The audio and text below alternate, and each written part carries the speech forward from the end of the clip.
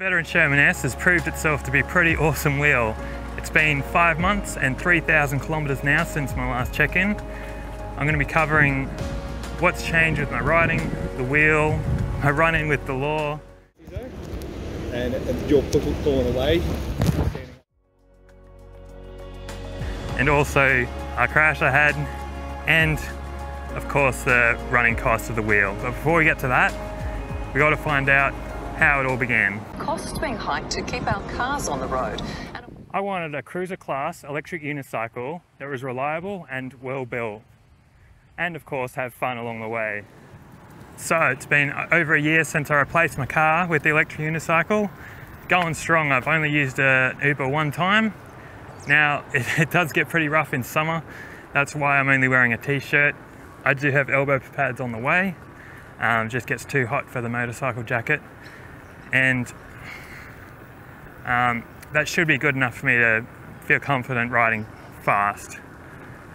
Now, I've recently done a big teardown for the video. That'll be coming up later. So let's get to what's changed with the wheel. Well, not too much honestly, it's held up great.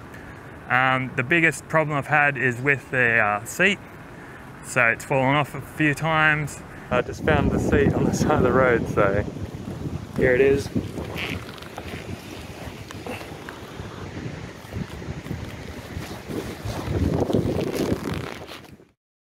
Oh, so there is one thing that I've learned, that's the seated acceleration technique.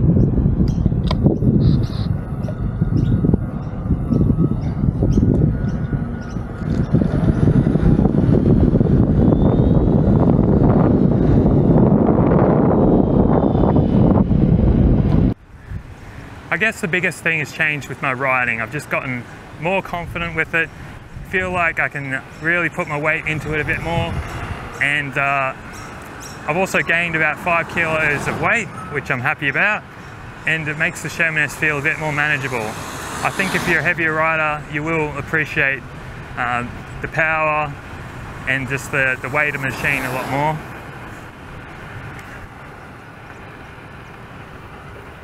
I'd say that my wheel's pretty well set up now with the Powerpads, the seat, the foot plates. Got it where I want the setup to be. Pretty happy with that. Now the braking is something you can't really overcome. It's still a bit sluggish and you have to put a bit more into it than you want. Definitely comparing it to the InMotion V11, which is just a lot more responsive in that regard. So I did hit a kangaroo, maybe around 35, went for a slide on the concrete, and my elbow got torn up through the jacket, so there must have been a bit of slip there, so that's not very ideal. So I think the fitted elbow pads will be better in that regard. Wheels damage is pretty superficial, just a bit on the trolley handle and the shell, but I do have these bumpers now that should really help with that sort of damage.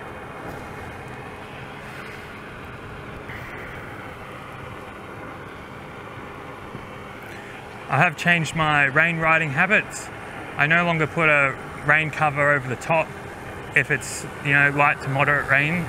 If it's torrential, I still will put a cover over.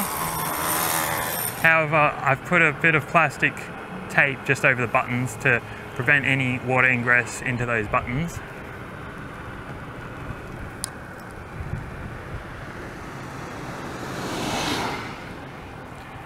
So the Tyre's been on here for nearly 5,000 kilometers and still got tons of tread. Really happy with the Michelin Pilot Street 2 for street riding. That's my majority, so I don't really want to put a knobby. I'd maybe get the Hardner K66 if I want to do a bit of hybrid, but I would only do that when this tyre runs out. So the general wear and tear looks pretty good on this. There might be a little bit of stiction on the suspension, slight oil leak. I'll get to that in the teardown. The bearings look good, so not a problem there. What about the EX30? Well, I haven't got a chance to ride it, but after watching reviews on it, I got to say it sounds like the more exciting wheel, but you'd be lying to yourself if you said you couldn't have fun on the Sherman S. It's a bit more steady and just a bit more of a truck.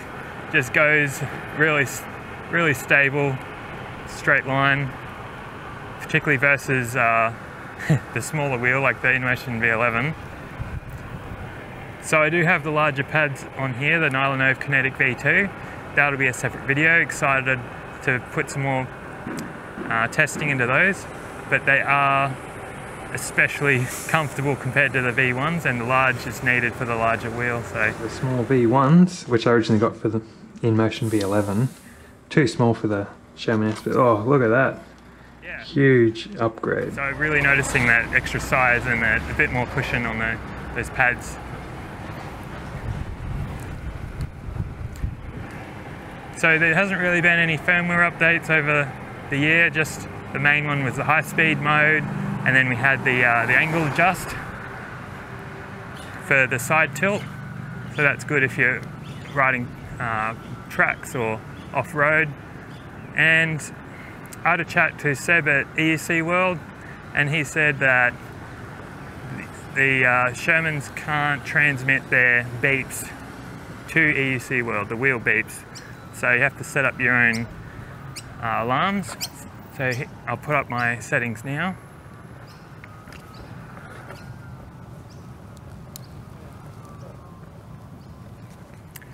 The other nice change is that Eucworld is on the Playstore now, so you don't have to get a dodgy pack file.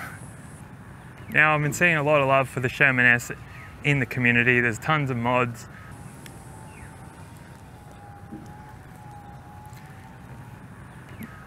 From lights to seats to handles, 3D printed things. Really nice to see. And now I'll chuck up a testimonial from Darren Boone. His original testimonial was quite positive. He also came from the V11. For his new testimonial, please pause the video, but the summary is that he's nearly worn through the original tyre and no problems really to report so far. He's installed quite a few accessories and hit a raccoon sadly, but he didn't come off the wheel. Alrighty, so let's check out the teardown to see how it's held up in the garage. Welcome to the 6,000 kilometre Sherman S teardown.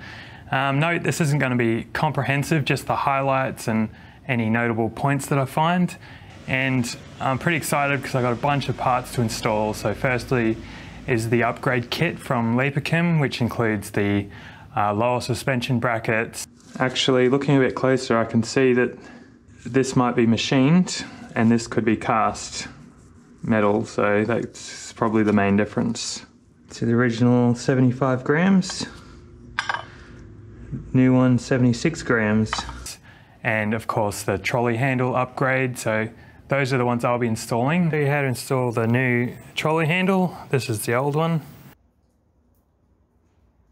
The upgraded foot plates improve upon the originals quite a bit in terms of grip. They are quite thin, but I haven't heard of anyone having issues with snapping or cracking them. They are quite large, comparable to the Nylonove, but you don't get the angle adjust or the stud length adjustability. And I won't be using the little speaker they've included. I don't see a need to change that. Oh, and also in the upgrade kit there was a new seat, which was only a tiny bit better than the original. I won't be using it at all. I also got the Grizzler seat from my friend John Wall, but I found that it's just too soft to be useful. So I'll be sticking with my DIY and possibly upgrading in the future. Alrighty, so onto the notes for the teardown. I found it was a bit difficult opening up the compartments since it was siliconed, but using a paint scraper, I got through pretty easily in the end. I did find there was some light dust on the inside of the electronics, so there is a hole where the wires come through. That needs to be plugged in some manner. I ended up using some grease and silicone. The grease is so that it's not super tight in there when I've come to disassemble in the future. The condition of all the wires looks good. The capacitors seem to be in good condition, no bulging. Now I did notice the left suspension had a little bit of oil seepage, and that meant that there was extra grime and dust just built up around that area. It didn't seem significant. It probably would be due for a service soon. I just ignored it for now. Whoa, whoa, whoa, that was a big mistake. I should have just taken care of it while the EUC was torn down. It's a really easy job. The main trick is to heat up the upper rubber seal to make it easy to take apart. The oil's really cheap at around 20 bucks a litre, and you only need 150 ml per side. So in the future I'll be doing that. In the meantime, I just have to take off this cover to see that it's not leaking too much. At the moment it's just a very minor leak, so hopefully it'll hold up. All right, back to the video. Now on the mudguard struts, I did accidentally leave some holes in there, even though I tried to plug it last time. So I went over again with a piece of plastic and fully sealed those up. And I noticed, yeah, it did improve the condition a lot in terms of dirt ingress. And now once again, the impact driver made a big difference, just pulling apart all the Loctite bolts, made it a breeze. Now the bearing seals were in good condition. I opened them up and there wasn't much dirt underneath them. However, they were starting to dry up, so there was actually one part that needed attention. Went over it with some grease, packed it in nicely, and I think that would be good to go for a while yet. Now, I know some people had their bearings go. I've been riding in the rain quite a bit, and so no issues with mine yet. I popped the tyre off to check the condition of that tube. It's fine, which just goes to show how tough that Michelin Pilot Street 2 tyre is, withstanding that thumbtack. But the bead was really bound, so I had to leverage it off using a 12-inch motorcycle lever and a block to really pry it off. So since I damaged my old waterproofing on the motor power cable, I cleaned that up and then resealed it with a bit of grease and silicone around there. So I'm pretty confident now that really nice and watertight around that area. Now when I came to putting it back together, I was very excited to be using my torque wrench, bring it all up to spec, since when you're traveling at high speeds, I want to be sure that all the bolts are done up properly. Oh shit! Oh shit! Oh my god! Yo, pull it over on the side. Pull it over on the side. And I found that I was under tightening them by hand when comparing with the torque wrench, so I'm glad I did pick that up. I'm going to make a separate shorts video about my torque spec for all the bolts on the Sherman S, so keep an eye out for that one. Now I finally found out how to align the tyre. It's all about when you're tightening the axle bolts, how much you twist the bracket that holds the suspension. So twisting it clockwise will draw the tyre to the right when looking over the top. And you can see I really overdid it here. So I had to undo one side, loosen it up a bit, just relaxed it, put that side back together and found beauty. It was pretty spot on. So finally have an aligned tyre, that's a big bonus. Very happy about that. Didn't have to loosen off the other side. Very happy with how the Sherman S is holding up. Alrighty, back to the riding section. Yeah, as you can see, really impressive wear and tear from the garage teardown. Not really too many complaints. The teardown wasn't 100% necessary.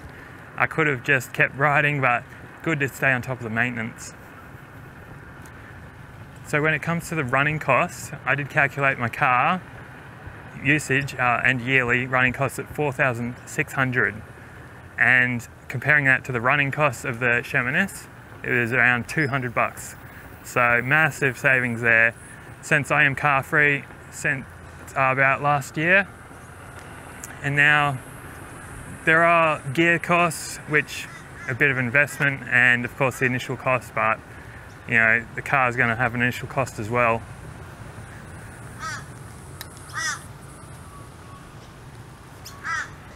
Alright, so I'll answer 3 community questions that I've received. One is, do I charge the Sherman S to 100%? And only if I'm going riding the next day. Otherwise, I'm happy to leave it between 70 to 90%. That's the sort of storage charge you want to give the battery life the best chance. Yo, I just wanted to elaborate on my charging practices. So I just got back from a ride and I'm on 40% battery. So I'll use this timer to get it started in about half an hour to allow the battery to cool. And I'll set it to about 3 hours to get me up to around that 90% battery charge ready for tomorrow. And of course balance it every second or third charge cycle. Alright, cheers. The next question is, would I recommend or would I still buy the Sherman S? And it's hard without having tried the other competitors like the EX30. It's even harder now that Veteran Sherman has released their news about the links. It looks pretty sweet. It's got the smart BMS, 150 volts, the suspension pressure valve relief is an upgrade. Looks to be maybe 5 kilograms heavier than the Sherman S, debate about that. More power, 3200 watts versus 3000.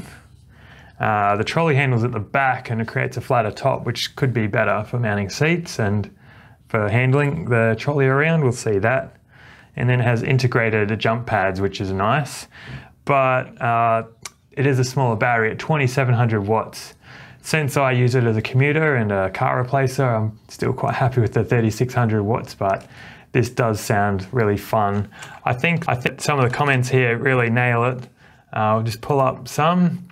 150 volt is just overkill IMO. That thing is going to be battery hungry to the max. I'll keep my Piton. Yeah, that's one of my concerns is the drawdown on the battery as it fades. Just how much is that top speed going to drop away? We also got, I wanted to get an upgrade to the Sherman S, but I cannot go for less than 3600 watt hours anymore. So similar boat to me there. This doesn't interest me, not enough range. I have a Piton for my street commuter. If this was 3600 watt, I'd probably get it. So once again, it looks like the 20-inch wheels really need that extra battery. And I think for a city commuter, a 16-inch is going to be more suited than a bulkier wheel like the Sherman S.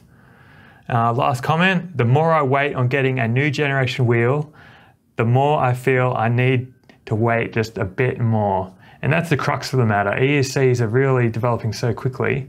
You just got to get one that suits your needs. If you keep waiting, you'll be waiting forever, just like tech gadgets, phones and whatnot. All right, back to the video. But just based on reliability and the performance is still really good, I would say I would. However, if you can get a good deal on a similar spec wheel, then I don't see why not. However, it might be worth waiting to see if there's a 126 volt variant coming out. But with new updates, there can be introduced problems such as cutouts. So the Sherman S has a proven track record now. And then the last question is, do I still have my InMotion V11? And I do. I am willing to looking to sell it now. However, it's just a lot of fun to go a bit slower around footpaths, bike paths, that sort of thing. And then it was really handy to teach my friends how to ride on it. So it has had some uses. However, I have personally outgrown it. So I think I'd like to sell it to someone for their first wheel, or maybe upgrading from a small wheel, and then either put that money towards maybe a 16-inch trail wheel such as the Piton or the V14. And I do like to have two wheels in case one is getting repairs done. So I got 3 more videos in the works. That's going to be the Sherman S versus the V11. Yeah, I'm saying if you still have the V11, don't be upset. It's still a really fun wheel, and you don't. Learning on the V11 with my friends. I said to Jono, I was like, I feel all right, you can stay there. And yeah, I got ditched pretty quick. It was all right. And the Nylon Powerpads Kinetic V2 review. So keep an eye out for those. And if you'd like to support the channel, I've recently become an affiliate with e-riders, so you could use my referral link. Cheers guys, ride safe, and I'll catch you next time. Something's gonna break.